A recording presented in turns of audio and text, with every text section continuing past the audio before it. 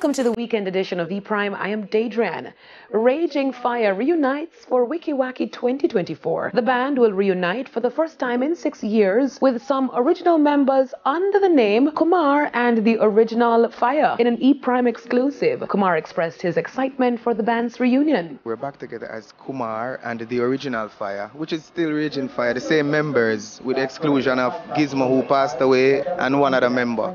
But the 99% of the band is back together. The band last played in Jamaica at the 2017 Wiki Wacky Festival after their third VP Records album, Everlasting, received a Grammy nod. Kumar, however, shared that he is no longer signed to VP Records. I'm no longer signed to VP Records.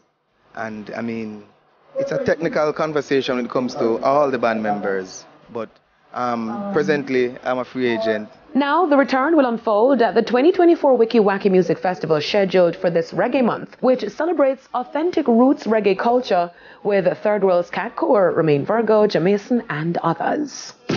Essence of Reggae Music Festival, third staging is here. The month we've all been waiting for is finally here. It's Reggae Month, bringing a series of events celebrating reggae and dancehall. The Essence of Reggae Music Festival, the only of its kind in Kingston, is scheduled for this Saturday at Police Officers Club and promises to be unlike any other in Jamaica. The event will include a music workshop, then leads into the music festival.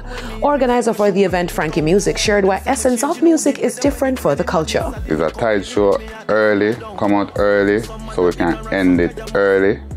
I mean, invite everybody to come out. We have a big award to give out for Ricky Trooper, for the Trooper in sound system. Over the years, he dedicated years of service, and we, Frankie Music and the SN team, is awarding Ricky Trooper. The festival will also see a stellar lineup of reggae stars, including Sizzla Kalonji, Queen Africa, Richie Spice, iOctane, Bugle, Jashi, Lolly, Makian, and others.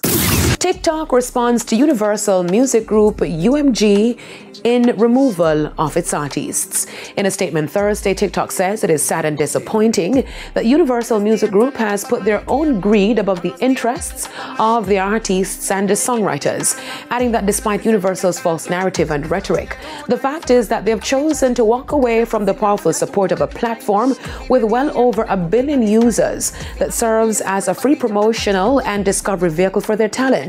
UMG earlier this week said they will pull their artists after failing to reach an agreement with the platform on 3 issues: appropriate compensation for artists and singers, protecting human artists from AI's harmful effects, and online safety for users. The move will affect Jamaican acts Shensia, Massacre, Sean Paul, Bob Marley, along with US counterparts like Billie Eilish, Drake, and many others who will no longer be able to use TikTok to promote their music.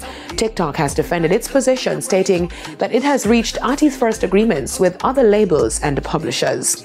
That's it for your weekend edition of E-Prime. I am Daedran. Keep safe.